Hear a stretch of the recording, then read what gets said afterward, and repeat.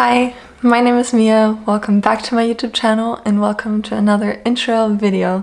We have just come back from our trip 2 days ago, so I figured it'd be a good time to share some tips with you that I wish I had known and that I thought of while traveling. So I took some notes and I'm trying to go in like a logical order. So yeah, without further ado, let's get right into it.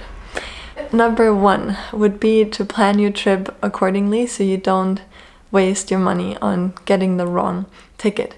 Now, if you've ever been on the Interrail website, you would know that there's many different ticket options, ranging from like 3 days within a week to 7 days a month, 2 weeks within a month, 3 months, 15 days within 2 months, and so on and so forth.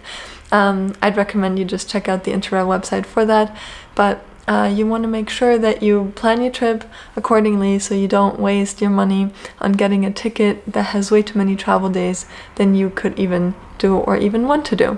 Now, a good tool for that would be the Interrail app, where you have this planner section and you can research your trains, and they put it all in a nice little map for you to visualize it. And yeah, just make sure you count the days that you need, you're aware of how much time you have off school or off work, and yeah, just don't overspend. Tip number 2 is also for money saving, and that is to wait for Interrail tickets to go on sale. So if you're planning this trip a couple months in advance, I'd recommend not to buy the ticket immediately because Interrail offers like 10% discounts all the time. So yeah, just a quick little money saving tip. If, however, you are living outside of Europe and you have to get a Eurail ticket, those pretty much never go on sale. So in this case, you can just go right ahead and purchase your ticket. And those tickets are good for 11 months after you purchase them anyways, so you have plenty of time to use it if you buy it throughout the sale. Quick little break. I totally forgot one very important tip in this video, and I just simply couldn't finish editing it and upload it without this in here. It is super important to have a financial budget for your trip that allows for emergencies.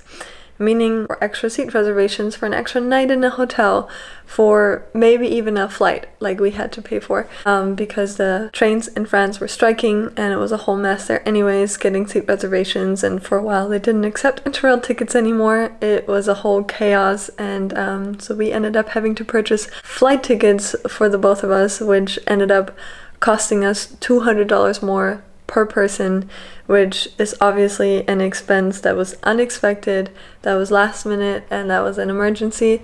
So just make sure you have extra money put aside in case anything goes wrong like this. And yeah, now back to the video. Next tip, if you can, just avoid the busy seasons. Go in the off seasons, meaning spring, fall, and winter, or at least try not to go within the exact holidays, especially summer holidays, as the trains will be packed. And yeah, obviously hotels are going to be more expensive, all the cities are going to be full of tourists. So yeah, if you can, try not to go during vacation time. Tip number 4 is to check with your phone provider for coverage within the different countries that you want to see. Obviously, this is very important as we all have come to rely on our phones for everything, to do research, to navigate, to book seat reservations, book hotels, etc. You name it, we probably need our phones for it. So it is important to know that you will have service within the different countries. And with our phone provider, for example, we did have service within almost every country, but very much reduced, so you have to watch your data usage. For Switzerland, for example, is a common country for phone providers to not have service, so just make sure to take the necessary precautions for whichever provider you have. Number 5 would be to pack as light as possible, because whatever you bring, you will have to carry on your back. Now, I have tried to do that, and I will link my packing list down below, and my packing list worked out for the most part, but I have made some mistakes, and that brings me to tip Number 6 is to not underestimate how cold it can get. Now, this will obviously depend on your trip. We went in the beginning of summer and we traveled to mostly northern and central European countries, and it was still very much cold on most days. So we ended up needing our warmer clothes most of the time, and that's obviously what we brought the least of. But even if you don't end up going to northern countries and you just stay within like Italy and Spain and all that, I would still recommend to at least bring a comfortable hoodie, because the train's air conditioning is so cold a lot of the time that you'll be glad to have brought it. Number 7 would be to research the different methods of reservations. Now, for most countries it's easy. You can just book your seat reservations right through the Interrail website or online, but there are exceptions to this. For example, in Spain, you need to actually purchase your ticket in person at the train station, and at the major train stations this can mean hours and hours of wait time, so you need to be prepared for that. You need to schedule time for that. And I know for France, sometimes they still require you to send your ticket physically to you by mail. So again, just plan according to that. Maybe make those reservations before you leave on your trip so you have them comfortably sent to your home. Next tip, number 8, would be to research the demand of these trains. Now, a good method for that would be to use the DB app, the Deutsche Bahn app, where you can type in the routes, the trains that you're going to take, and it'll say something like low demand or high demand.